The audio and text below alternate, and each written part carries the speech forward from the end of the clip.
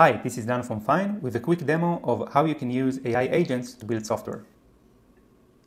So I have the inventory management system. It's a simple microservice with a few API endpoints to manage inventory and stock. Now, let's say that I want to add a few API endpoints to this microservice. So I'm going to start by writing the specifications for the task. Specifications provides the AI context and instructions what to do and what needs to be changed in the code base. In this case, I want to write two new API endpoints. One is the products API, and the other one is the reports API, which provides some statistics and metrics for the user about the current status of the inventory. I also provide some technical instructions to provide context and clarity to the AI. Once I'm satisfied with the specifications, I can delegate the task to an AI agent. I open the palette and I will choose my agent. In this case, I'm going to choose the Python agent because the microservice is built in Python. I'm going to start the agent, and what's happening now is that the agent generating a plan, a change list of what needs to be changed in the code base in order to satisfy the requirements. And it's going to take a few seconds.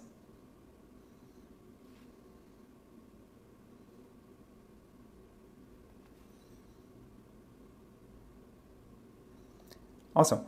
So the agent created a plan and it's now waiting for us for our review. So the agent wants to create a test for reports API, which is great. It also wants to update the database queries, to create a new test for the products API, update the source models, and update the main file. Fantastic. I can obviously make changes to the plan, refine the instructions, provide additional guidelines. Actually, let's go ahead and remove this task. I don't want to create a test for products API.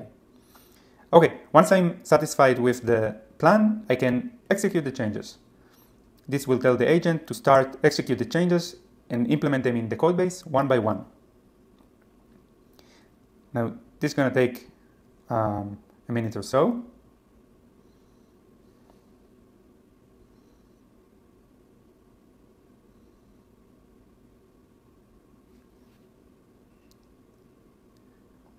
Okay, so the agent is done running, and you can see that as soon as the agent is done executing the changes, I can review the generated code and even provide some feedback and ask for revisions. So we see that we have the database changes, all the different queries. We see the new model. I see some importing changes. I see the new products API and the reports API. Fantastic. All there is left is to review the changes and test them, of course. So let's rerun the microservice. Okay, let's refresh. Okay, so we see that there is a new API product here, which is great. And we see the API report.